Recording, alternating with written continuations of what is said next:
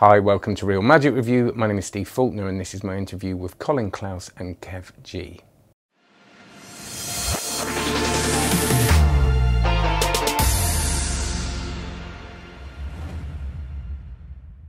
Before we do this, can you please like and subscribe? Check out cardmagiccourse.com. Do have a look at it. Don't be silly. Stop messing around. Stop procrastinating. You only live once and you're going to deeply, deeply regret it because your life will be so much more complete when you sign up to cardmagiccourse.com, or at least have a look at it. I'm very proud of it. It's very good, all that, but I would say that. So see what other people have to say. Cardmagiccourse.com. If you like this, you will love that. And talking about this, was a great, I really enjoyed this chat. I love these kind of long rambly chats where we kind of get below the thing we're initially talking about, which was Refractor, which I'm really excited about. It's such a great resource for cube magic, and if you're not sure whether you should get into cube magic or not, do watch this, because some people think it's too difficult for them, and believe me, if I can do it, anybody can do it. Well, you know, I used to think I couldn't solve it, there's no way, and actually when you've got teachers like this taking you through it, it's a really good thing. But I really enjoyed listening to the differences between Collin and Kev, how they practice, the way they think, that there's a kind of real synergy with their work, and because they've got bring different skill sets to it. So I think even if you're not into cube magic, there's a lot here. Do comment below. At the end of it, there is a little competition that they're running, and have a look at the new stuff they're working on, because it's really interesting and very funny. In a really, not in a funny as in comedy way, but it just makes me smile when I think about it. So it's great. So check that out. And remember, go to the end, because there is a competition at the end. Any questions, any comments, do put them below, because I will be looking at these in the live shows, which are going to be starting again soon on Thursdays at 5 o'clock UK time in the evening. So that's about all I've got to say about this, because you don't want me waffling on, you want us waffling on, or pretty much them. So here we go. This is my interview with Collin Claus and Kev G. Right, thanks Kev and Collin. We just faffed around on Ecamm because I was going to be all clever and do that, and that didn't work out. I've done that twice now with interviews. I got Luch on Ecamm, and then I went, oh, I don't like it, and got to Zoom, and then we've just done that as well. But I feel comfortable now. But thanks for coming. Pleasure. Well, thank you for inviting us. That's yeah, really looking forward to having a chat with you. So yeah, awesome. Yeah, well, it's interesting because I kind of. I see you're kind of work in pros, right? You're both close up work, you know, and do stuff, and we'll talk about that. But I came across you, Kev, first of all, really with the cube cards. Yeah. Which is really what we'll talk about. And then Collin, the Ghost was the first thing that you did that I reviewed, but you do the alchemy tree thing, don't you? That's right. I've been doing the alchemy tree with my friend Simon for the last, well, actually for the last 8 years, but we've only started releasing stuff since the lockdown. Really, we did this thing with Alakazam, and all of a sudden we now started to release a lot of the things that we've kind of been working on. It was like a web. We had our own website before that. But we're just not very good at our own marketing, so it was much easier to get Pete to do the marketing, so we could concentrate on doing all the stuff we love doing, which is all the editing and all the, you know, making these tutorials look as good as possible. You know, which it was. We've actually been quite influenced by your the way you do your tutorials as well. Oh, really? I mean, in the early days, I remember watching yours, and this is where I think it was before you had your academy thing, you know, so before you had your what was it, the card magic course? Yeah. The actual card magic course. You had these DVDs out, and I loved them. There was just so much good information on them, on the all the card moves that I kind of really was, you know, were interested. And that's what I like about you as well. You love sleight of hand, which is totally my thing. I love the idea of doing electronics and, you know, gaffs and that sort, but I just always end up doing the sleight of hand stuff, because that's, you know, that's what I prefer. It's very interesting you should say that, and interesting and wonderful that you've watched my DVD. One person, whenever someone says, "Oh, I watched your DVD when it came out," I go, "That's another chalk mark." No, they were great, really good, really well done. Oh, it's so nice because it was a different world then in many ways, and I was a different person. But we'll talk about But I want to come back to that thing of sleight of hand because I had a gig last night, and there's a few things that happened in relation to that, and in relation to cubes and stuff. And Kev, did you have anything before cube cards? So no, Cube Cards was my first release. It was, wasn't it? Yeah. 2016 that came out around about then. Yeah, so no, that was the first thing that I put out. Yeah. And how's that going? Is that still because I've really relatively recently, it was 2016, but I recently sort of just got into it and actually, talking about electronics and the amount of stuff you can do with cubes and electronics now. And I'd learned kind of CubeSmith and things like that. And then going back to cube cards, there was a kind of moment, actually, is this still relevant? And then when I got into it, I kind of went, yeah, and this is kind of, just explain the effect to people who don't know, the main cube cards. So basically, to give a little bit of background is, I learned how to do Takamis's one-handed solve technique, and I was like, this is good.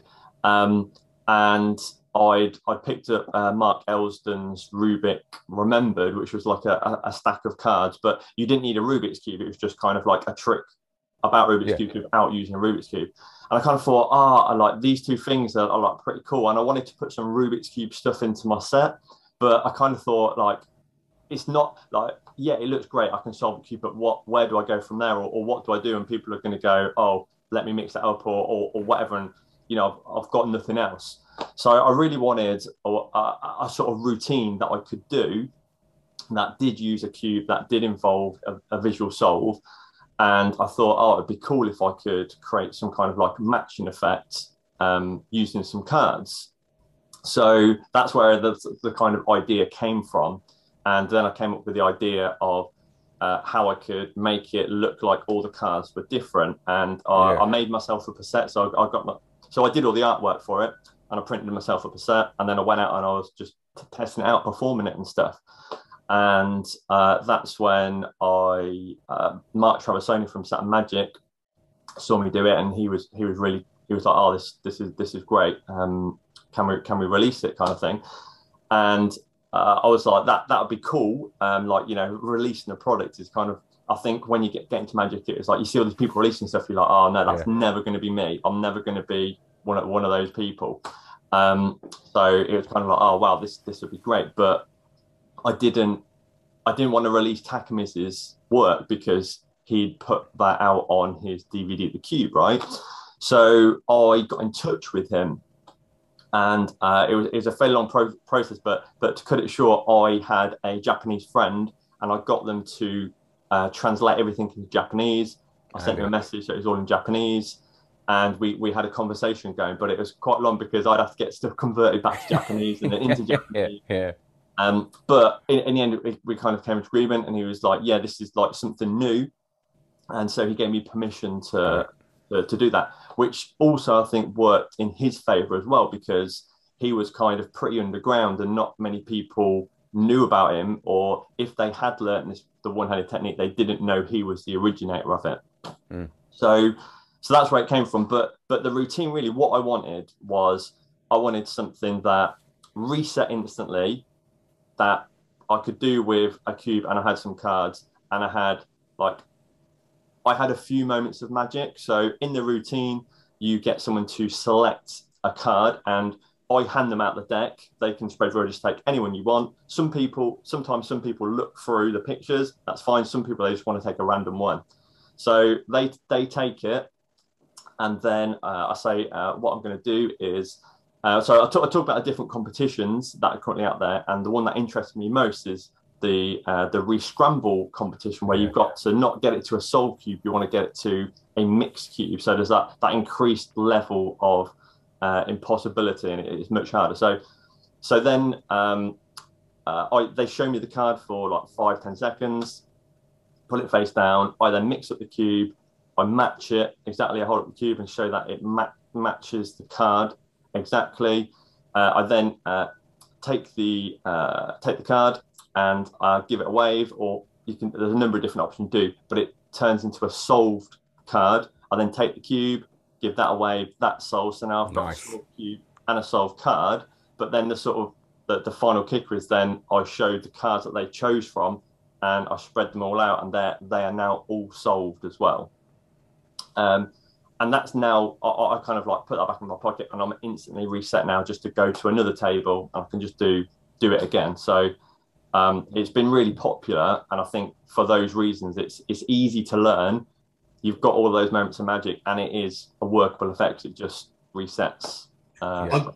I'd just like to say actually that was the first effect for me. I just learned to solve the cube, and I think I got cube 3 as well, which has some nice ideas on it as well. But that's the first effect that I got that I thought, oh, this is what I've been looking for, because it's only uses one cube. Okay, you've got the cards, but because of the cards, you've got so many moments of magic throughout that. But I love the fact that it just used the one cube, rather than, where at the time there were loads of routines that had multiple cubes and used the bag, and these didn't have any of those. As I say, okay, you had the cards, but because of the cards, it gave you those extra moments of magic. But that's one of the first things that influenced me, and that's why I got in contact with Kev after that. And this is where we sort of started, start having a bit of communication about cube magic in general. And this is how Refractor eventually came about. So yeah, that's really where it was all started. I was really influenced by that particular effect. It was a matching effect without using another cube, which was which is nice. Yeah, and actually that was great, because I was just about to ask you that thing of how did it go from Kev doing that to you, because you were doing your stuff, and that's just answered that question. And it's interesting though, because you're both workers and you're out doing it. It's really funny. I had a gig last night, and every time I'm not working like 3-4 times a week or anything like that at the moment. I'm kind of not doing the traveling thing, so I'm working on other projects, and I don't want to. So I'm kind of, the ones I do, there's a bit of a gap in between, and I'm getting that thing of going, right, this time I'm going to go and do this, and I have all this stuff set up. And like you said, then you just you end up just going, this would be great, I could incorporate all the electronics and you get there and you go, I'm just going to do the sleight of hand stuff. Even 2 cubes is a problem. I'm going to get the bag out, I'm going to be walking around the bag, get the bag in the other cube. And that's the thing that to me, even with the cube cards, right, you've got this 5-minute routine where there's a chunk of work there, isn't there, a time. But you've only got 1 cube, and even carrying even 1 cube carrying can be a pain unless you're doing a decent amount with it. That's why sometimes I think, well, if I'm only going to do 1 solve, there's no point. It's got to be a kind of amount of stuff to justify that pocket space. Yeah. And that's the what I thought about Refractor is that there was a big gap in the market with that for me, of going, right, yeah, we like Takami's Usui stuff, which if you're watching this and you haven't checked it out, it's such a great grounding because it looks so magical and it's really easy. People think it's really not hard, is it? Mm-hmm. There's not a complicated algorithm to learn. It's if you can, I think you need to be able to solve to be able to do any cube magic really. But even if you can't, you can kind of work with it. But just taking that ground and starting at the basic level and just creating this whole project that is only with 1 cube and that's where you're coming from, a sort of practical, but also, and you can talk about this as well, but also not just simple. There's loads of it's as complex as you can make it in it. So tell me about, and neither of you can, about the kind of the process of building Refractor. And what it is, I suppose, briefly, what it is for people who don't know. Kev, do you want to start this, or shall I?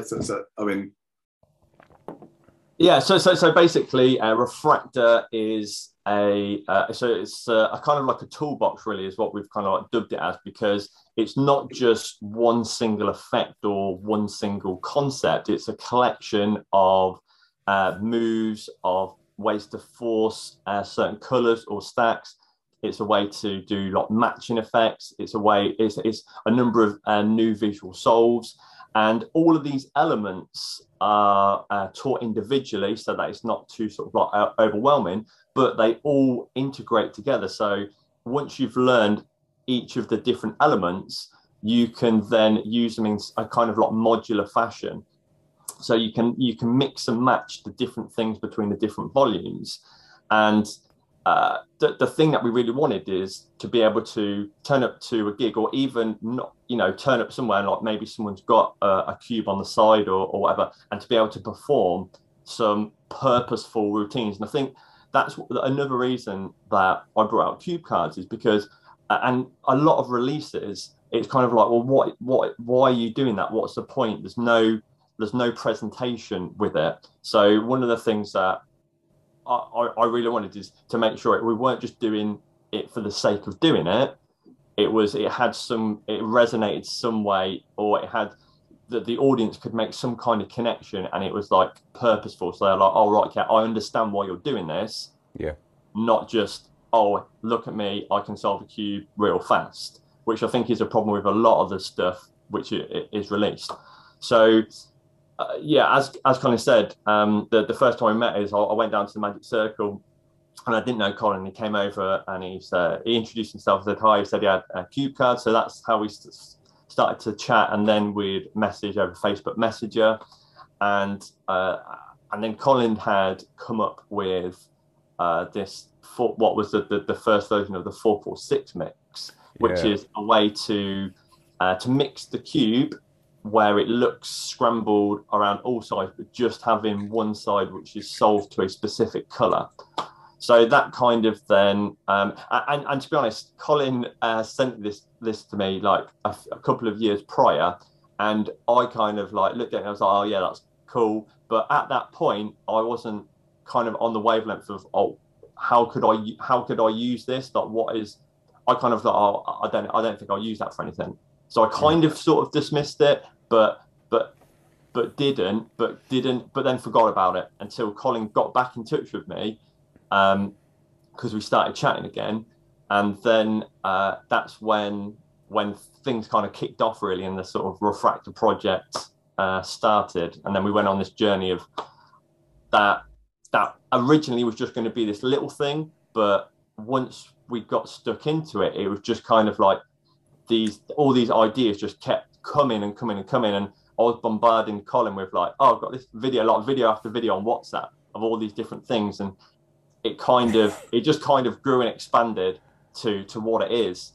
So that's I have to say, Kid's an absolute machine with this sort of stuff, because I showed him the 446 mix, and I had a couple of other ideas like the Force mix that's on there, and I had one of the routines that are on which is kind of inspired by Evgeny Karelin's work, which is also, you know, really, really good. I mean, I worked out the 446 mix in the original what I had, and I kind of was originally inspired by Takamiz's 116 routine, but then I saw Evgeny do it. I went, and he did it a lot of the work behind his back. I went, oh, that's the way you do it. And so that's what started that whole thing off, and you know, in the way that the actual performance goes, or how to perform it, and all the little subtleties that he uses are really great.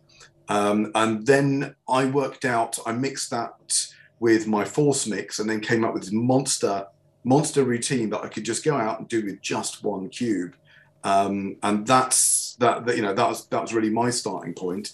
And then I sent Kev, you know, the 446 mix, but as he said, he came back almost every single day with a new idea. He goes, yeah, what about this? What about this? What about this? It was just unbelievable.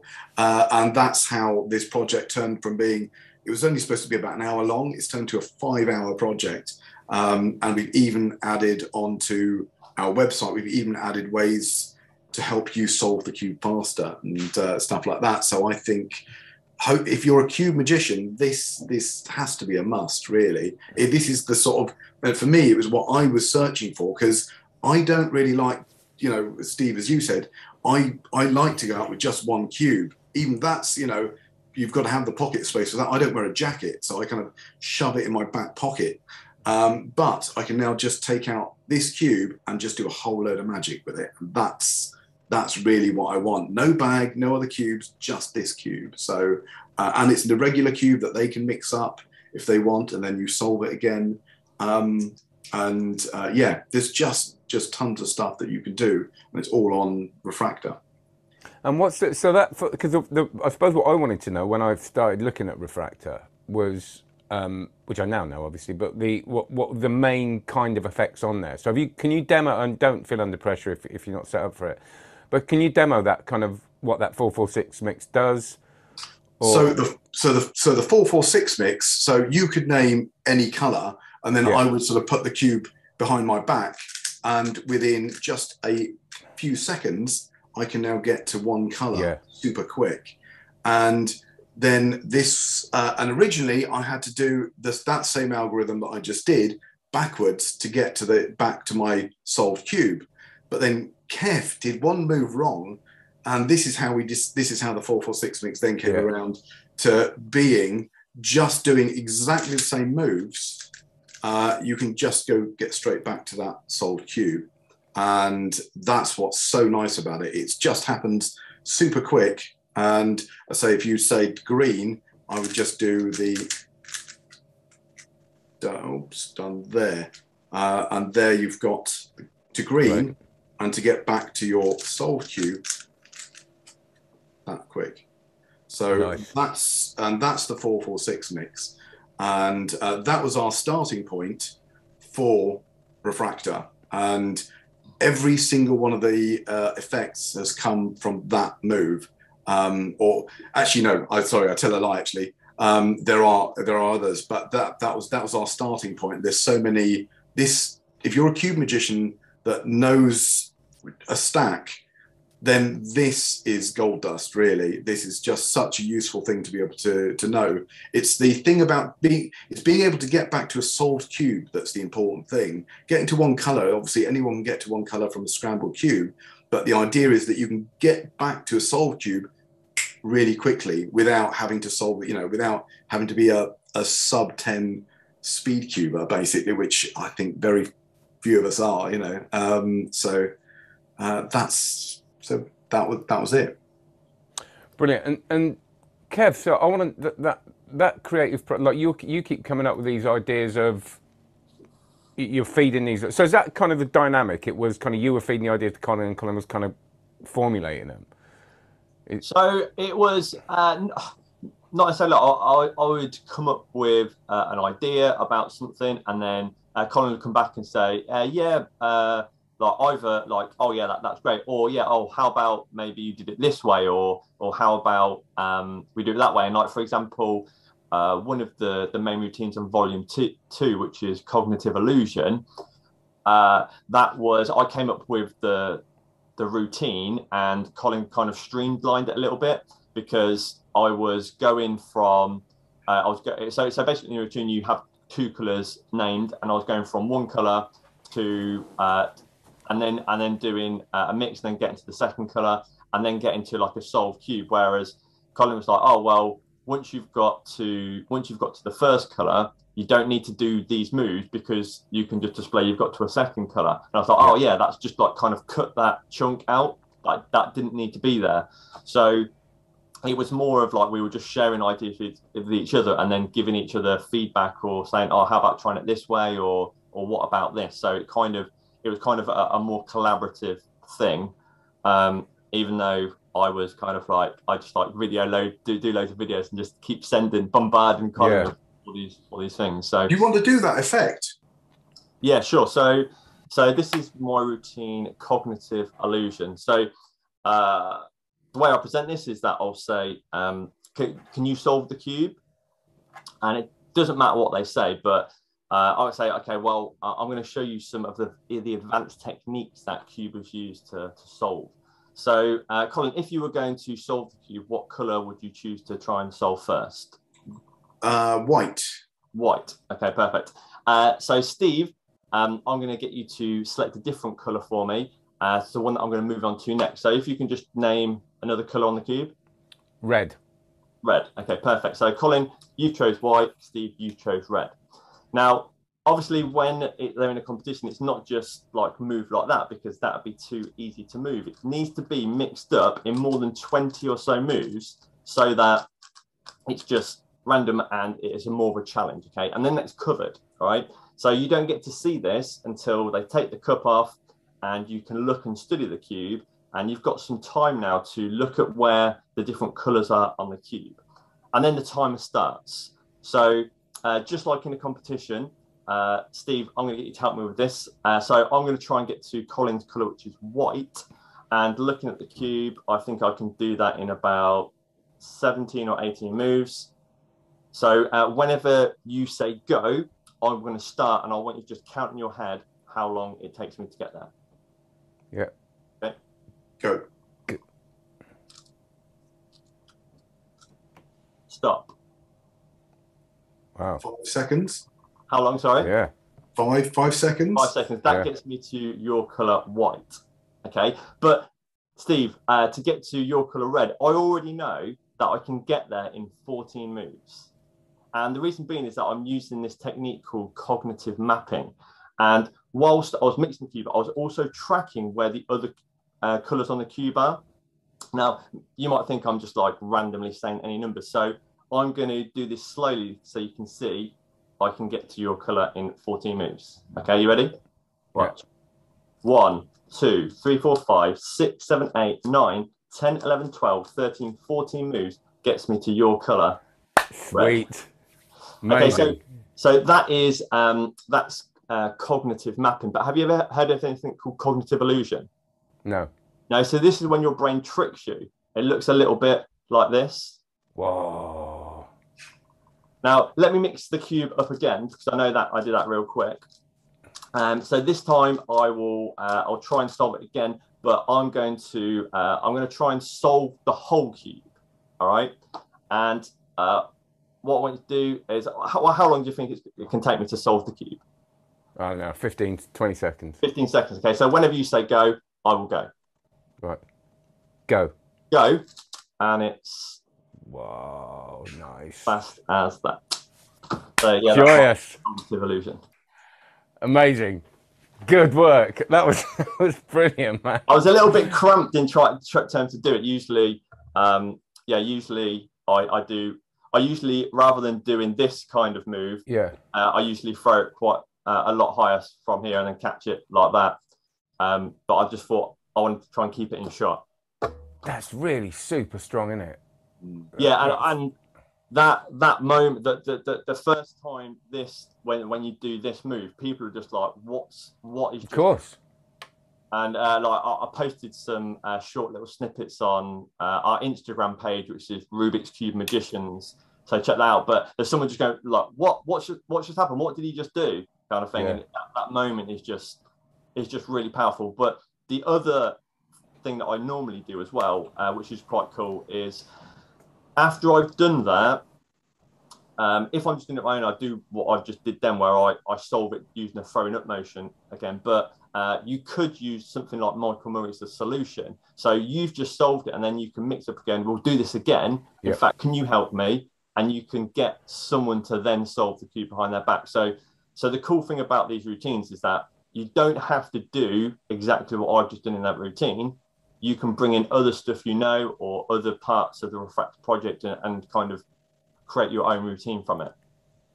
Amazing. Thank you so much for sharing that. And Collin, do you do that one, or have you got us kind of, I feel like, do you know what's happening now? And this is something I've very rarely experienced, and you forget, actually, because I don't do loads of conventions and I'm not in an audience very often with magic.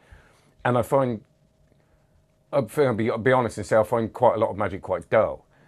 Is that when it appeals to me, when I was watching you then, and I was going, right, I was kind of in it. And you forget about that as a magician sometimes. And I think it's so important when you're watching a demo of magic to really kind of get into that layman's, and not really try to, but just kind of go, forget all the how's it done stuff as we do as magicians, and just go, right, let's be involved in it.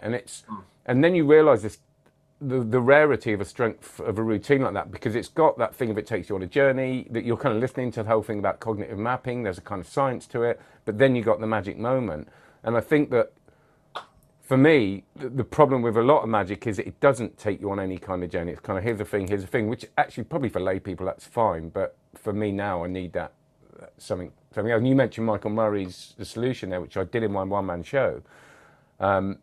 Before I did that, Venom Cube and then Cube and Bottle, because at last minute I just went, it just worked. I had all this pressure stuff that I was going to do because I wanted to, and I just went, no, they kind of but actually to bring that into it again, using the same, Takami's and all that sort of thing is, it's really valuable. So Colin, have you, because there's so much on it, is that, what do you tend to perform when you're out and about? That one? Or? Well, that too. Funnily enough, I think the routines, the one routine that I know Kev and I both do a lot, and probably most, I would say.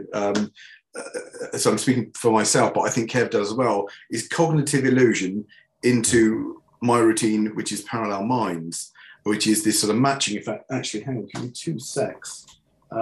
Somewhere here. We are. So the idea is that I tend to sort of come out and I tend to do cognitive illusion and then just to start to mix the cube up again. And I will normally get a few spectators involved and just say stop whenever you like. Stop. There, okay, that's fine. We're not quite there. We're not quite there. But to be able to solve this cube, I think I can do it in as many moves as you name. So say, let's keep this low, not to make this go on for too long, but say any number between 1 and 10. 6. 6, okay. So it's 1, 2, 3, 4, 5, 6. That's it. That's it. And look, in this bag, which would normally be lying on the table or all along, I've actually got another cube, and in this cube, can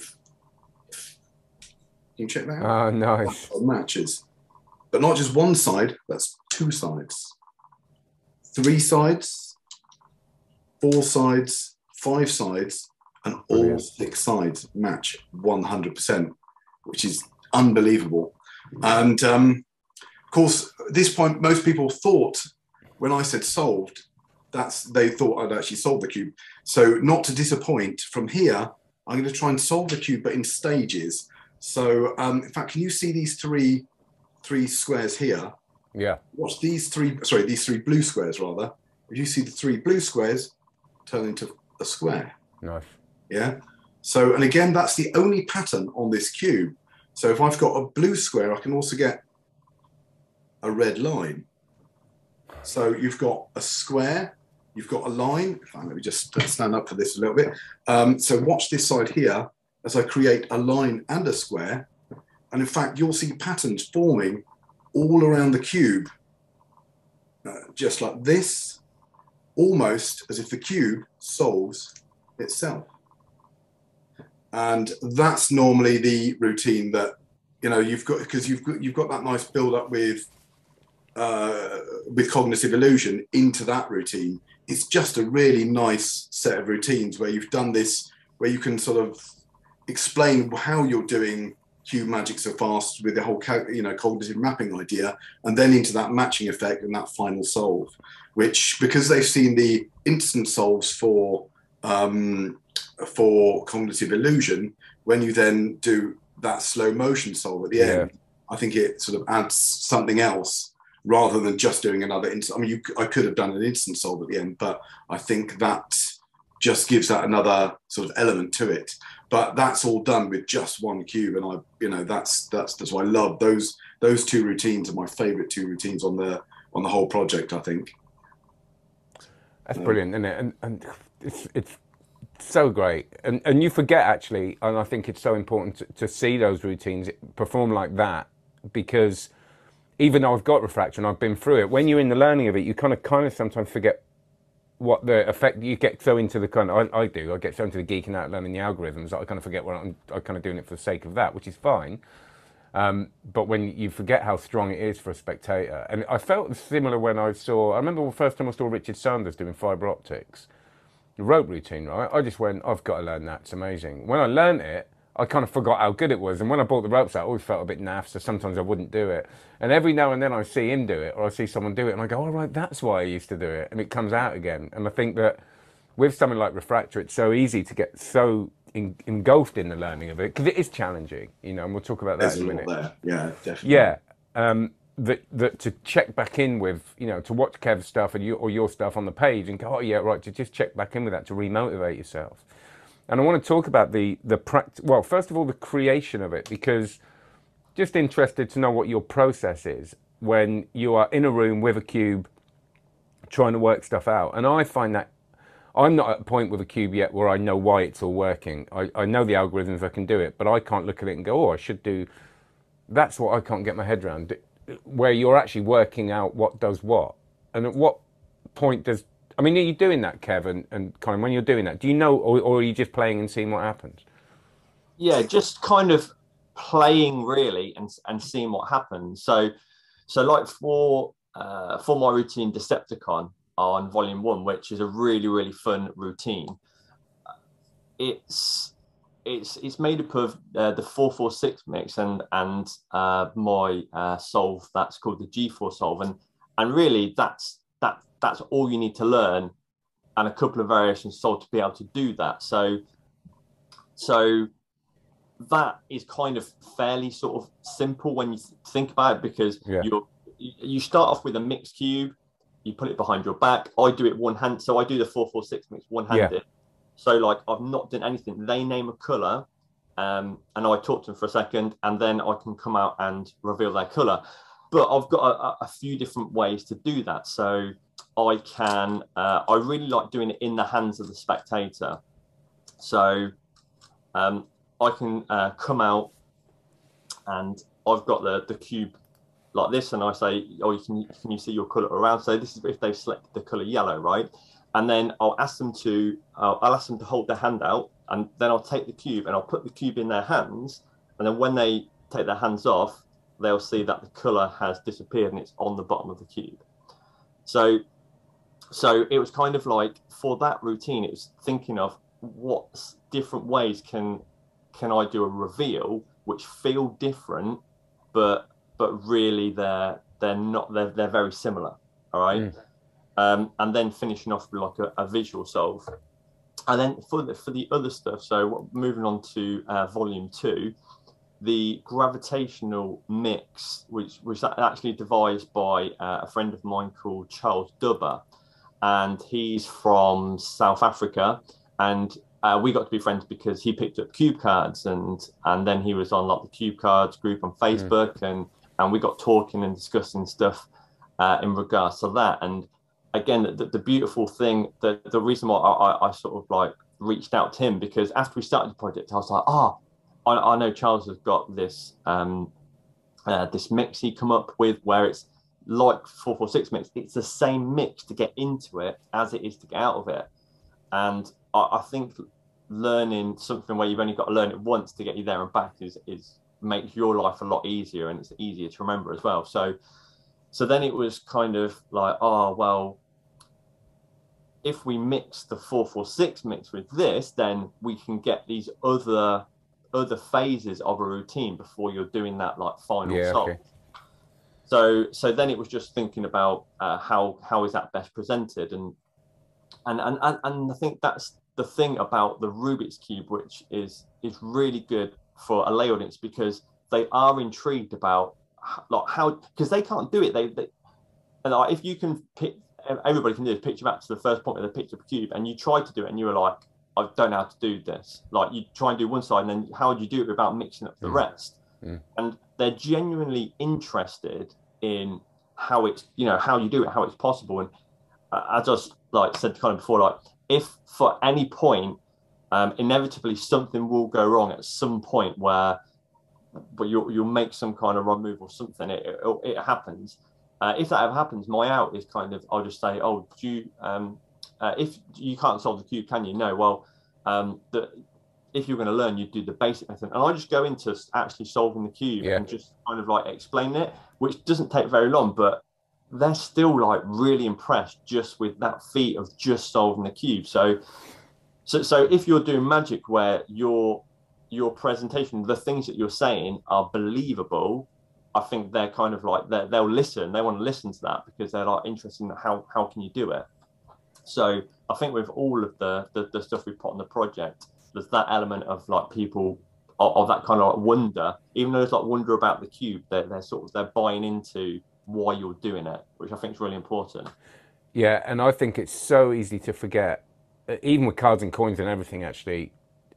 And I get this when I haven't done a gig for a while, like in lockdown and stuff. It's so easy to forget what, almost like what I was saying earlier, how it looks to someone and how impressive doing a Charlier cut is. You know, I do, you know, I love cardistry, right? I'm not great at it, but I love it. So I can do some pretty fancy stuff.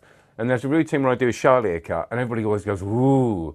And I'm doing it because there's a crimp, right? And I go, oh, I'm going to do my fancy one-handed cut. And it's like, you know, it's easy, right? It's a really, and you forget, or just bring in the cards or something like that. So the fact that you bring a Rubik's Cube out, people are impressed. And people say to me, you know, even when you're doing kind of stuff with a Geiger cube and stuff like that, which I still think is great, you know, in certain situations, parlor shows, you know, where you've got that time and you've got that space and you know you can set things up and have kind of contingency all set up, is that people go, oh, yeah, well, a lot of people know about it. They go, nobody knows about, you know, if there's an odd Rubik's Cube geek in your audience, but nobody knows about the fact that you can have an, you know, it's just, we get so, I think, again, when we're in it, we forget about what it's like to be an audience member and how little they know, even if they search on the internet. You know, they're so I think that's what's brought me to it, and that's why I love the project so much. And what about you? I'm interested in kind of people's process of practice and well, for me, creativity. See, Kev, he's just such a super fast learner. He comes to me with an idea. I'm looking like, God, that'll take me months to learn. He's learned it by next day. He's going to come up with it and then can do it all really quickly by next day. It takes me a long, long time to learn. And for me, my process is a lot slower. It just takes me a while to absorb stuff, to find different ways of doing it, to think about how it's done. And that's basically how, you know, the 4-4-6 mix has kind of just developed over the last few years. And then by the time Kev got hold of it, then actually his ideas start to spurn more of my ideas and, you know, what we could do with it. But the 4-4-6 alone, the idea of that was I've just learnt F2L at the time. So I'd learned how to solve the cube basically. I'd learnt F2L, and I realized that through doing a couple of algorithms that I learnt in F2L, that I could actually get to that one color and make it look all mixed and then get back to that solved cube, right? Just by using these F2L algorithms that I'd learned. So that was my starting point for that. And then later on, I also always wanted to be able to, which is what the force mix is about, which is how to be able to mix the cube in front of somebody and make it really look like you're mixing the cube, but it's under your control. It's under your control the whole time. So, for instance, you know, where you just sort of say, you know, what I say doing to you earlier on, just say stop whenever you like, and you know, you can just say stop there, and I'm still in my mix, and it looks convincing enough to an audience. You're doing it casually enough, so they really think that's definitely mixed, but you can still got that boom to get back to your solved cube. So that was another thing that just took me, I've been working on for years, and I've just got better. And then actually it was the simple, because I started off, I think a lot of people, when they start off with the mixes, they start off with learning different algorithms and then trying to get people to say stop halfway through, and so getting them to say stop just when they finish that algorithm. But if you've got, say, an algorithm, you know, just like that, that's like 6 moves. If they tell you stop halfway through there, you're buggered, crazy, aren't you? You know, you kind of go, oh, right, okay, I've just got to do the others, you know, kind of undo it. So my thought behind the force mix was just a lot simpler. And when you learn about that, I think it's just such a and you find often with magic, it's the simple things. All of a sudden, you go into these really complex method, and then actually realize the simple one is the right solution. It just needs a bit of tweaking, doesn't it? And with that tweaking, that's how I then eventually came up with the force mix, and I went, that's the way forward. Now, I'm not the only one to do that type of have that idea. People like Carl Hine, I've have sort of explored that type of technique, and there are other cube magicians that I've met that that do that as well. But what we put on here are just my touches on it. But that's so yeah, that's mine. So that's a long way of. No, it's great. No, it's exactly what I want. And what people will be interested in, I think. And just on a practical point of view, I'd like to, for both of you, if you say you sort of learn at different speeds, and I'm a bit more like you, Colin, and I really struggle with when I learn that, say I learn the 4/4/6 or more, I think the one I've learned recently, what is it, the fireworks? What is that? Is that one that you've got? What's it called?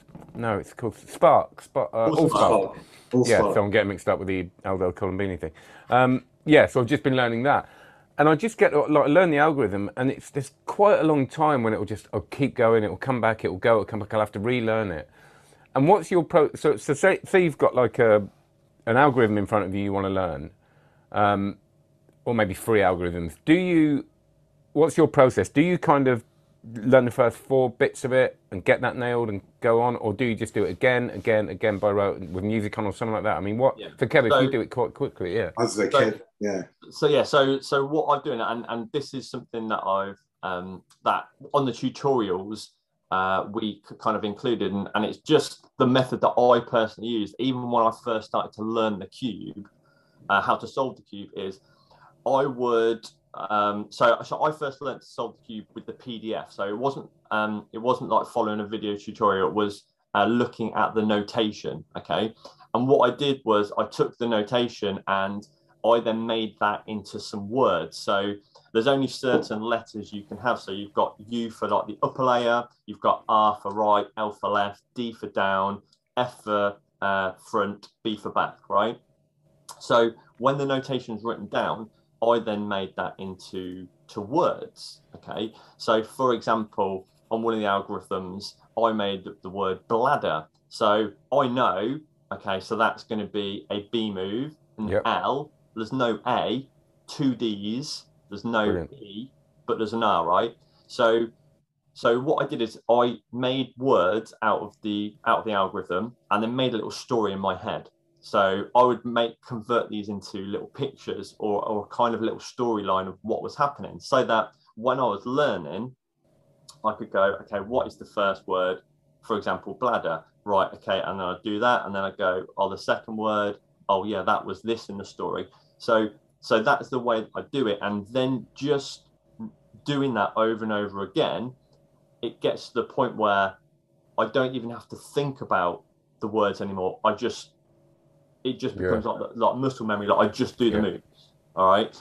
So that's exactly what I did. Even when I was learning, as I said, Charles Dubber came up with the gravitational mix, and I was like, man, how am I going to learn this? So that's what I did, and it took me like a day maybe, but that is because I was doing it a lot. So I'd make a mistake from memory, and I'd have to then solve the cube, and then I'd have to go into it again, solve the cube. So, but I think if you're just doing that repetitive thing over and over again, it just gets to the point where those moves just feel right, and you just do them, and you don't have to think. I don't think about them now. I just know, oh, these are the moves that I'm going to do. Yeah. So I don't even think about any of the words or anything that I've got mixed, and I know that I'm into my stack now. Yeah.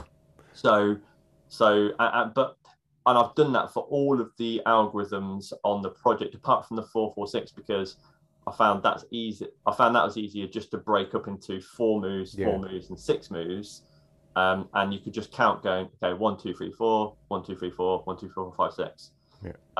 But so that's from my point of view, that's how I found it easiest to learn. So that's what we include in the project.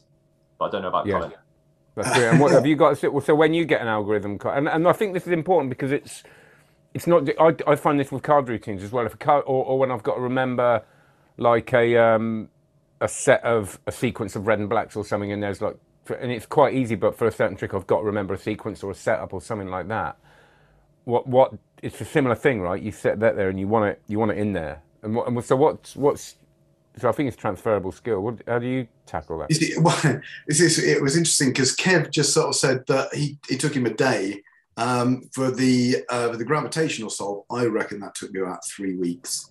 3 weeks of doing it every day and just really doing those moves. I mean, now I can just do it quite quickly. I can. That's how long it takes me. But that's how long it takes me now. But it was just drilling it over and over again. But yeah, that took me about 2 to 3 weeks, I think. Okay. Realistically, it's just lots of. But you were asking about what I use.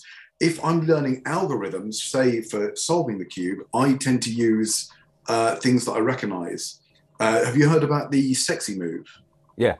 Yeah. So just the sexy move, for instance, comes up a lot in in cubing, and it's just if you do it 6 times, you can rotate back to a solved cube, and it's that type of thing where there are certain patterns of algorithms that's how I learn quicker.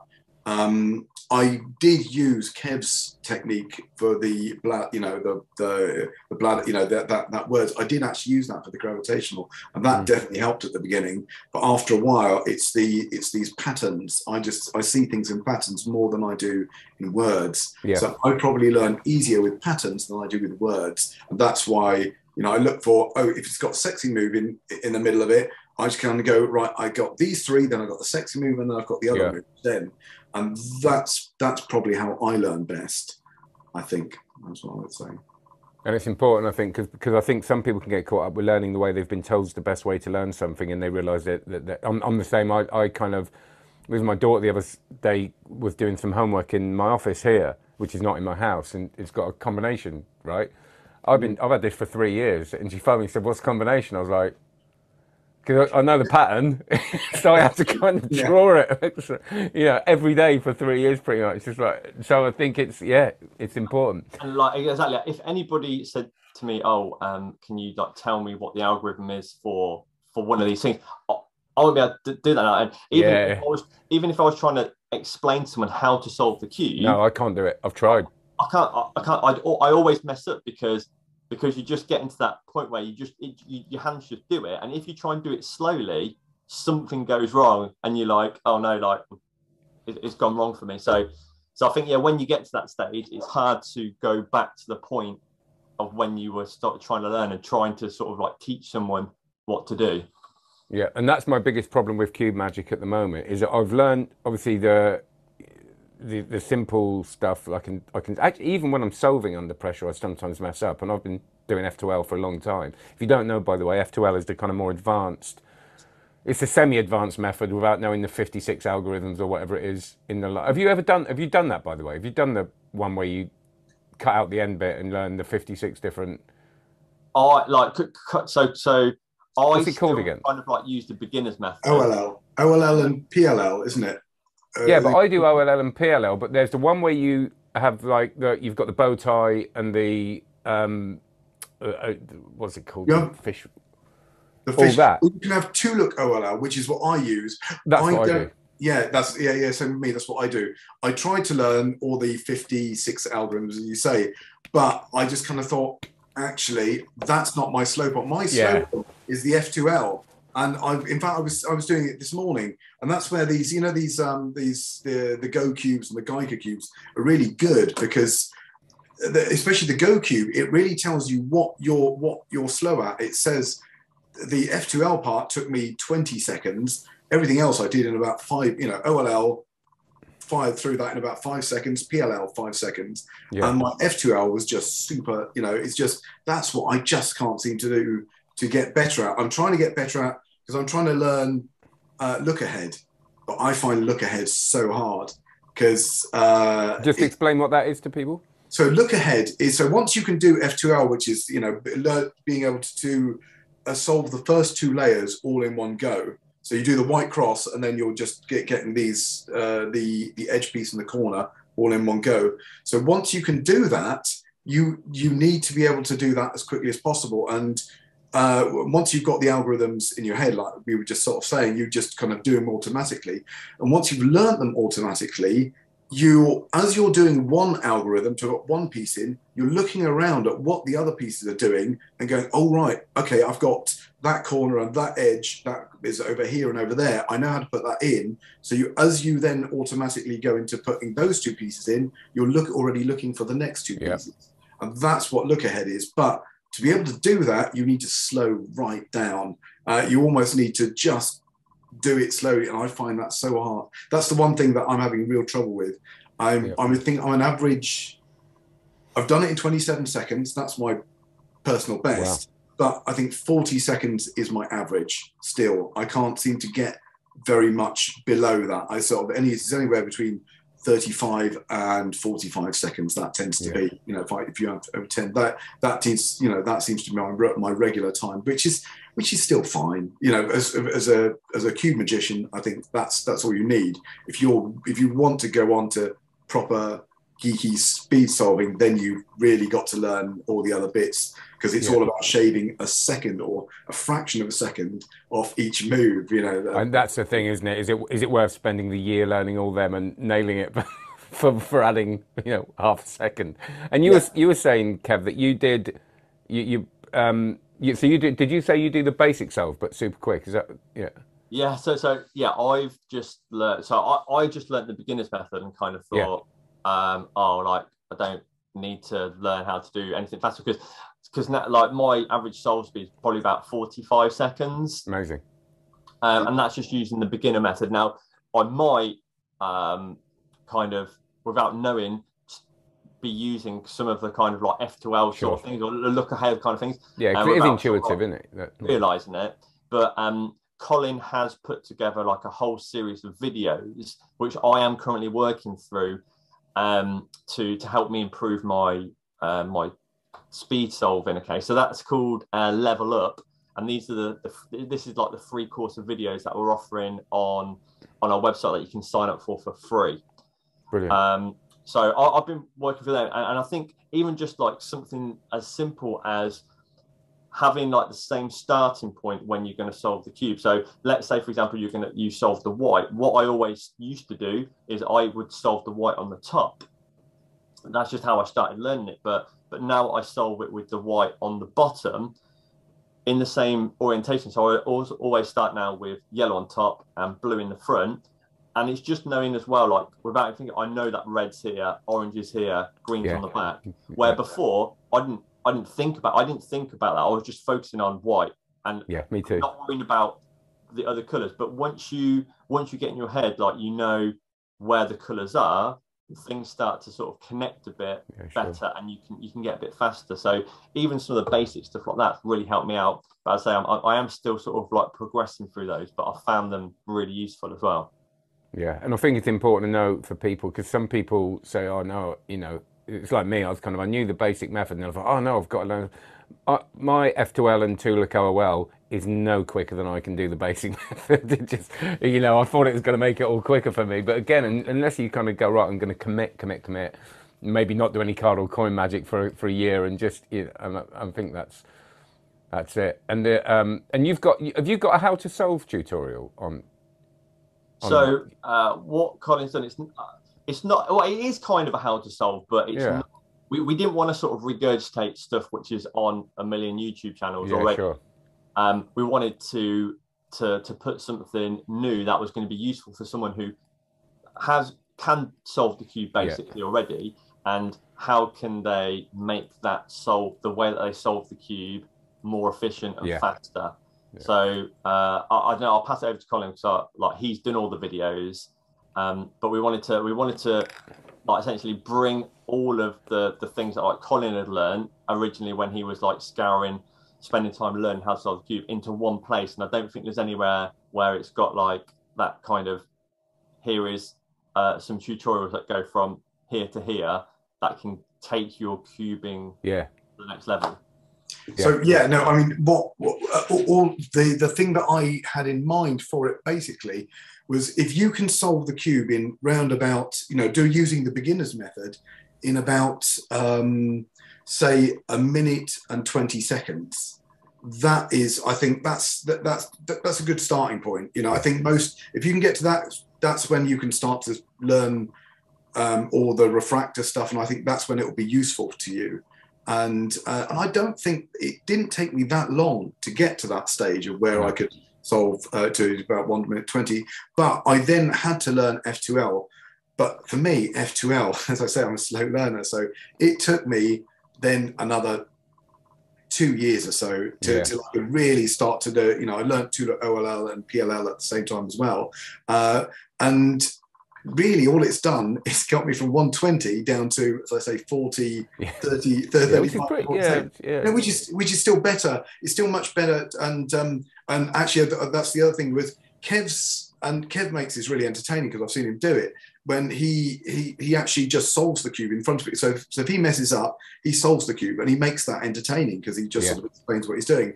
Whereas I tend to do the blindfold solve. I tend to, you know, I don't kind of go, oh, just watching me solve a cube, it's just going to bore you. I don't make it that entertaining or whatever. So I was going, I'm going to try and do this blindfold. So I use Mark Elston's blindfold. Yeah, that's where I first learned. And that's my out. And that's it's so good to have an out for the Rubik's Cube, because you are going to mess up, you know, and I still do now in routines that I've done a million times, you know. It's just that you are going to mess up. And if I do, I just kind of go, damn, messed up. And so I give out the cube and go, well, actually, can you mess this up? Sorry, can you mix this up and you mix this up? And I'm going to try and do this blindfolded. And then I do it blindfolded, solve it, and then go back into the trick that I was doing originally, like cognitive illusion or something like that, you know.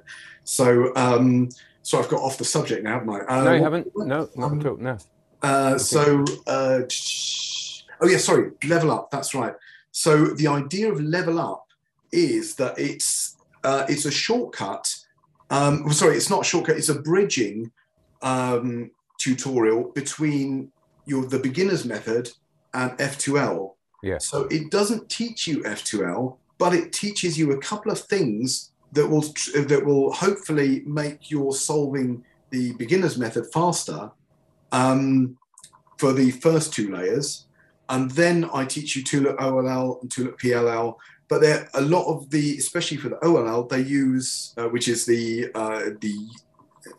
yellow layer, I use algorithms that I've taught you, or bits like the sexy move that I've used a lot in the first, that you start to use for the first part. So it makes it a lot easier.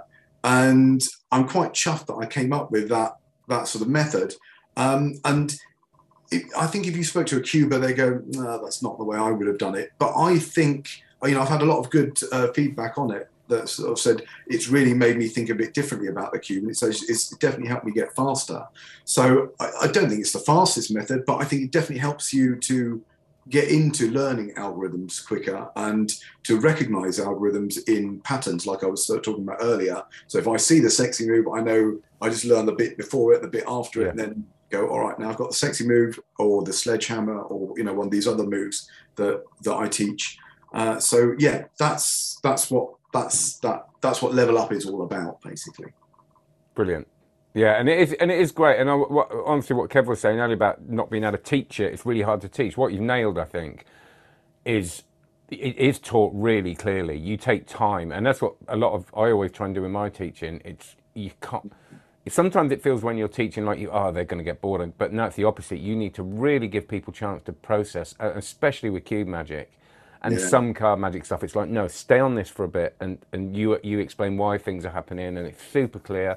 And like I said, I didn't want, I'm not just saying this because you're here, but you know, but I think it is an important resource for people for that reason, and for people like me who do find it challenging to learn. Like, give me a bit of paper and I can go off and snuffle away, you know, for days on that. But for some cube stuff, I found it really hard to learn. But that was, Actually, sorry, that just brings me on to one other subject. This is the reason, because I edited all the videos and I found it really important, because I tend to download everything and stick it on my phone, because that's how I learn it. I've got my phone on me all the time. And one thing I wanted to do was have all the algorithms above. And the reason for that is so that I can take screenshots. That's exactly what I've done, and I've put them in Evernote. exactly. And then put them into notes and stuff like that, and then so I can put everything up in sections. But I think it's so important to have the algorithms written above, so I've got some sort of, so I can take a screenshot, and just refer back to that rather than having to watch the video every time as well. So I've just got those sort of little notes, and that helps me learn it quicker. So that's why we've done it the way we have, and that's where we stick the algorithms above. And quite often I'll be in the starting position, so you can probably get the starting position, in that starting position, and then just screenshot the algorithm. Hopefully that will help you out to sort of be able to learn all these algorithms quicker as well. Yeah, and it does. It really helped me, because I just go onto my Evernote on the cube, my cube bit, and go and I can just refresh. So all right, so we'll sort of knock it on the head in a minute, but I want to know what's next. So Kev, what's next for you or the project, or you know? Yeah, so we've got so something we haven't announced yet, but we have set up a shop. So the address is going to be shop. Well, it's live now. shop.rubikscubemagician.co.uk. And Cool, I'll put that below. Thanks. Yeah, but basically what we wanted is, so I know Collin earlier demonstrated you could do kind of like a match thing if you had like a little key ring, but we also wanted some ways where you could do matching if you didn't, you like literally take nothing else. Now, one thing that we mentioned on the project is you could send a photo to someone beforehand or have a photo on your Instagram or something like that. But I thought it would be cool if we could have some other reveals. So we've got on our online shop, you can get a T-shirt, or a number of different T-shirts with different stacks. And so Collin's actually wearing one. And I was gonna butt in earlier and say, oh, you just match it to your T-shirt. So when he did, he could have done it to his T-shirt. Great. So we've got like embroidered versions, which is what Collin's got on, or some printed ones. The one that I really like, and I have loads of fun with, is I have the reveal on my socks. So nice. This will match when I do the matching routine.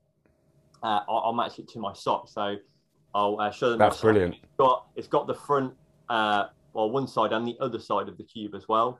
And I've actually got two. I've got different stacks on different socks as well. And I've also come up with an idea so you can do the matching routine, but then when you solve the cube, and I do a variation on, I've got my own slow motion solve called dispersion, which I do all the time. But what I thought would be cool then, once you've got solved cube, I then go and show my stocks again and the cube solved.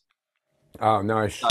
So I've got that, and just for like casual settings as well, I've got a cap, and on the back, so this is a really nice looking cap. On the back, I've got an embroidered little cube there. Brilliant. So again, just like a casual thing, you can do a solve. So that's really nice. And there's a few other items on there, but the thing is that I can say, actually, just super quick. I wanted something that, you know, if you're out and about, that you have Rubik's Cube Magician. I don't know if this looks backwards, but no, forwards. Is Rubik's Cube Magician. I wanted something to say that if you've got something like Rubik's Cube Magician on the back of your T-shirt, it encourages people to actually ask you to show you a trick with a Rubik's Cube. They see you with a Rubik's Cube. Yeah. You know, so I wanted something like that. We've even had the idea to say, Rubik's Cube Magician asked me to show you some Rubik's Cube magic, something like that on the back, which kind of, because I know a lot of people are shy about wanting to show somebody a trick, but if somebody asks you, you kind of go, yeah, all right. Depends on context. Most of my gigs have come from that. Right, exactly. We're just playing around with something, isn't it? Yeah. So I love the idea of just encouraging people to ask you to do some magic, because if you're forced to do stuff, then I think you just end up doing it, and being put under that pressure is sometimes good, because I'm not great under pressure, a lot of the time, but I think I think anything like that helps, and if you've got that as a reveal as well, I think it just makes it super strong. But sorry, Kev, carry on. No, well, I was just going to kind of like sort of pick up on what Collin was saying about doing to people, and like when we went to film the trailer, so we went into London to film the trailer, and I was very much like, I want to go and perform, because Collin hadn't actually seen me, even though I had been performing, and for anybody who doesn't know, I'm a secondary school teacher, so even during the COVID period, I bet they love you.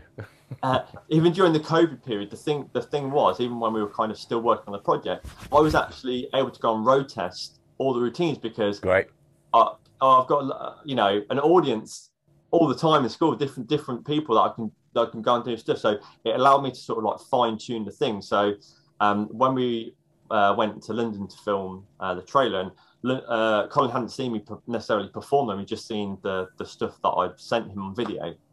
I think he was kind of like a little bit sort of, he knew that they were going to get strong reactions, but I think he didn't realize like how strong like people reacted, and that once so in the middle of London I was like, oh yeah, well, I've just got to go and show these people, and once I was showing one people, like more people would come, or they'd go, oh, can you show me, or like people would be getting their phones and stuff out, and it's just amazing once you start performing, it's like how many people start to come and want to get involved with it.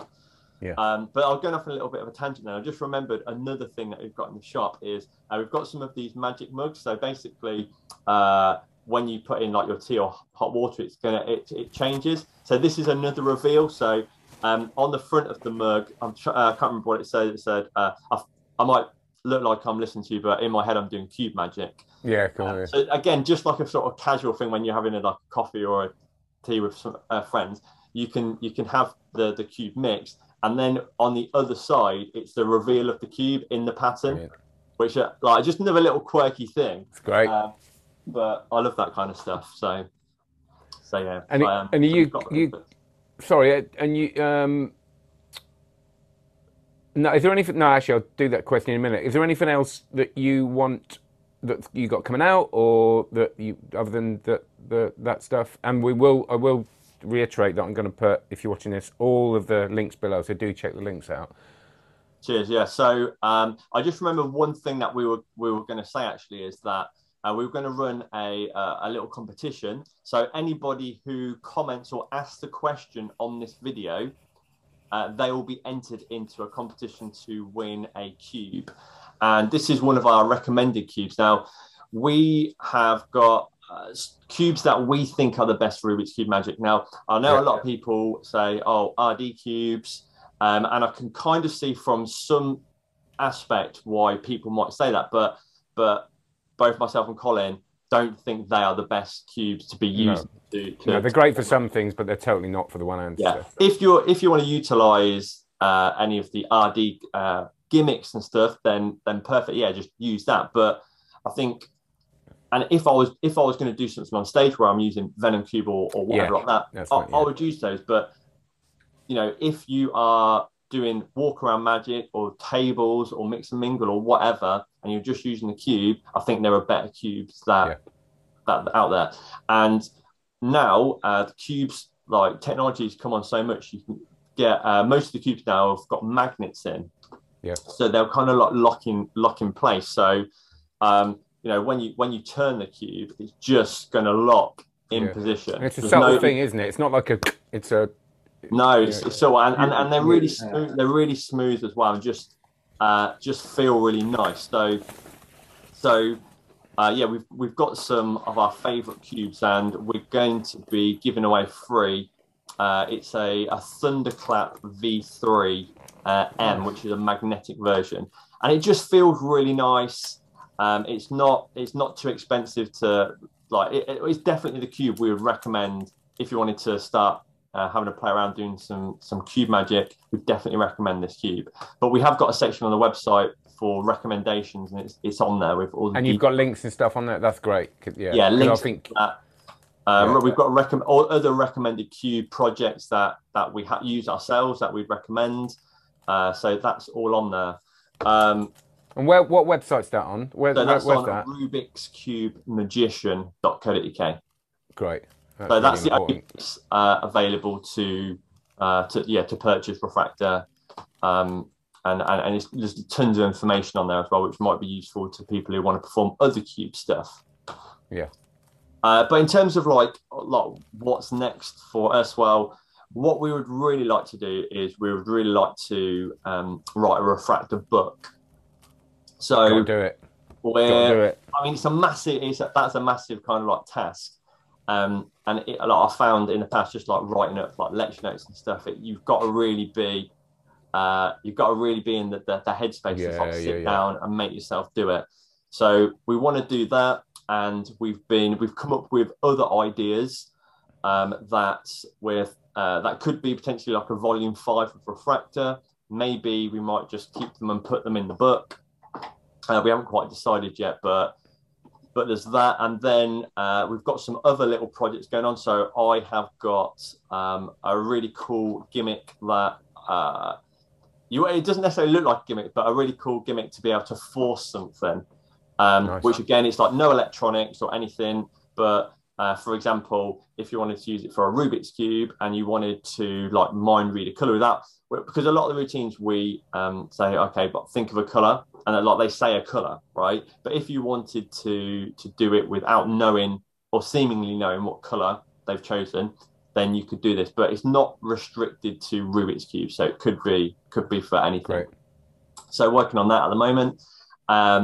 And then we've got some other things that we're talking about as well. So like coin stuff, card stuff, other bits and bobs. I don't know if Collin wants to sort of add in more information, so I know he's working on quite a few things. But there's lots of other little things in the pipeline as well. Yeah. Yeah, great. And Collin, you had Ghost, didn't you, which I reviewed, which I really liked. Thank you so much for reviewing that. You were the first person to review it, so I'm really chuffed you did, and it was great. And so I'm hoping to make a Ghost 2, and Kev's already put loads of our ideas into that. So we'll probably possibly be releasing that together, and who knows? We'll just have to see what happens out from there. But I've also got some more alchemy tree stuff, but I'm sort of because I'm sort of now torn, because I do some stuff with Kev and some stuff with Si. Sure. So it it is hard sort of juggling everything. But I love doing this. I love teaching, and I've just come up with so much stuff over the last 10 years that I'm just dying to put out. That I work in my own sentence. This is what I'm really enjoying, and like what you said, I don't do tons of gigs at the moment. I do a nice steady amount, which kind of just keeps me going. But this is what I love to concentrate on, and this is really the whole cube thing with Kev has just really inspired me to do more of this. And so this is the project I've done with Kev is the biggest thing I've ever done, and it's the most intense thing I've ever done as well. But because Kev's such a machine, he's a real pusher. So hopefully it won't be long before we get something else out soon. Brilliant. Well, let me know. And before we go, and hang around afterwards after I've said goodbye. But before we go, is there anything else? Any more links? Anything you want to share with people? No, I think that's it for the moment. Yeah. I think just like the website, which is rubikscubemagician.co.uk, the shop, which is shop.rubikscubemagician.co.uk, and then you can also find us on Instagram, and our handle is Rubik's Cube Magicians. So there's an S on the end for that one, and you'll find us on there. But the other thing to mention as well is that anybody who purchases Refractor, we have got a Facebook group as well, which is pretty active with other people who have put their ideas or thoughts or questions, and also lots of performance videos as well. And I've been making sure every time I go to a gig, I'm taking a camera so I can try and get some footage that I can put on there. And the cool thing is as well, like about Refractor, is that you can mix it with other stuff. So as you sure. The start, Steve, I do at wedding I'll do cube in bottle, but I will mix it with my routine Perceptor. So I will essentially I'll ask the bride and groom to think of some colours and talk about like when the cube's solved, that's kind of like perfect, a bit like their perfect day, and you are like the perfect couple. So they've named a colour. I've then asked them to hold up their hand. They've seen a mixed cube. The groom, for example, puts his hand on, the bride puts her hand on, and then when they take their hands off, it's matched to their colours. Kind of like, and I say, oh, well, that's because like opposites attract or whatever. But that's just a lead into then cube and bottle. And before I've done that, I've said, oh, I've got a bottle here that goes in the bag. I've got a mixed cube and I've got a solved cube. Which one do you want to use? So they've then selected what cube they want to use, which I then go in to do this routine. And then I say, oh, it'd be perfect if we could just bottle up this moment and this perfect day with everybody. And then I'll pick up the bag with the cube. They'll use their hands, and then the Nice. cube that was left in the bag is now in the bottle. So there's like loads of instances like that you can merge these things together. I've lost my train of thought of what. No, great. No, that's good, because that's just got me thinking now. No, just see if there's any other. So your Instagram is what with magicians.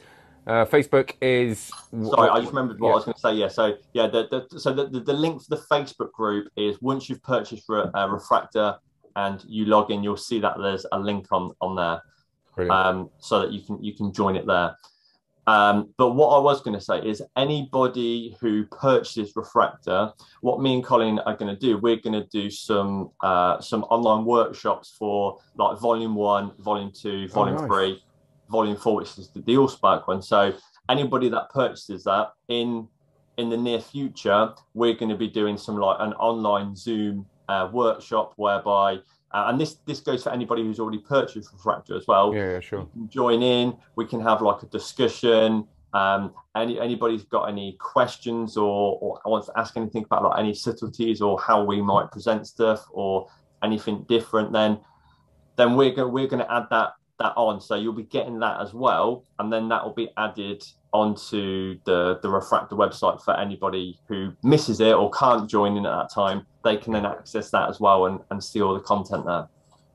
Brilliant. That's great. Guys, thanks a lot. I know it's your Sunday and you got stuff to do, and I really, really appreciate your time, and sorry for the little faff with Ecamm at the beginning. But everybody, again, I will top and tail this, but check out the links below. You know, when people put stuff out on their own, I know what it's like. You know, it's without having that with people behind you to push it for you. So and it's a great project. I really, really do believe that. So thanks very much. Have a great one. Thanks, guys. And thank you very much. It's really good. See you soon. Yeah. Cheers. Thank you. And don't forget to leave a comment or a question on this video to be good point. A chance to win yourself a magnetic cube, one of the ones we recommend. Brilliant. All right. Take care. Thanks very much. So remember, like, subscribe, and comment. Do the comments. Enter the competition, and check out cardmagiccourse.com, of course, because without that, there is no this. And if you love this, you will love that. Like this. What does it say? If you like this, you'll love that. It all works, doesn't it? Have a lovely day. Take care.